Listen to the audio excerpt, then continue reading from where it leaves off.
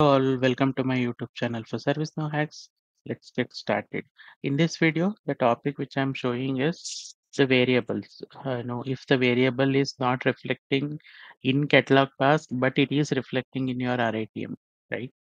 So we'll see how that works and what are the things we definitely need to check it out. So let me open the RITM for you.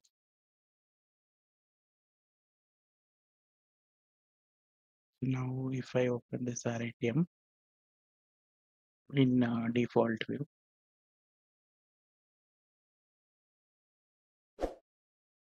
So you can see this variable, all these are reflecting in RITM portal because RITM form, because variable editor is added in this form, right? But so many people want that same things to be visible in the task also because mainly people are working on tasks, not on the RITM, right? In that case, they definitely need a variable to be reflected in the task so that we'll see how this can be workable. First, we'll go to form designer. And the first thing which you need to check is in the SC task default view whether variable editor is added or not. If the variable editor is not added, either you can create a section for this or you can also do the drag and drop. I am just doing a drag and drop and just saving this. So now the form is saved. Let me close this. And if you reload the SC task form, see the variables are still not reflecting, but the same RITM 1004 is having a variable, right? What might be the issue? So many articles I have seen, and they said that when you're creating a catalog task via workflow editor, you have to, add the variable or editor there. Or if you are using flow designer, you have to check there.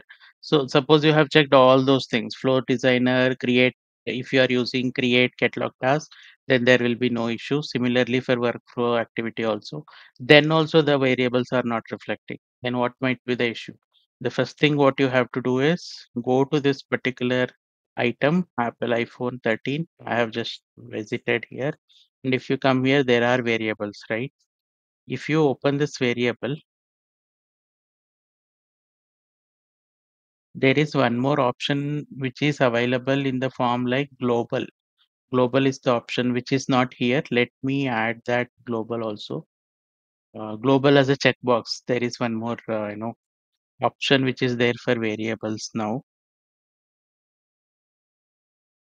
I'm just adding that to the form. So now global is added. So now if you come back and reload this, there is a global option which has been enabled for each variable.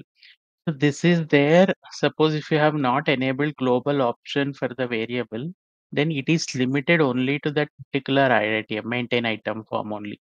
It will not further distribute it to any other form, not only as it has any other form, or you cannot view that nowhere else apart from particular RITM or particular maintain item requested items, right?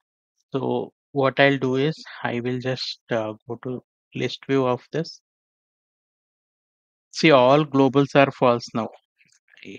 I'll just select all and I'll make it to. So once I made this to true, if you come to SC task and if you reload, see the variable started reflecting to you. Even though you have added the variable editor in the form, if your variables are not global, then that will not further distribute it back to your variables also. So first you can also check your flow designer thing, workflow editor thing, everything. Even in the form, if the variable editor is added, fine. Then also if it is not coming, check this also. Global as a field which has to be true, then only it will show in the task form also. If it is not there, it will not limit. So suppose if you want particular variable to be there in only the form, not anywhere else, there you can make a choice of false, and it is based on maintain item to item, it differs. If you want those variables to be visible all the time to all the tasks, and ensure you are checking global as a true, so that this will solve the problem. So that's it for this video. If you have not subscribed to my channel yet, please subscribe and support. Thank you all.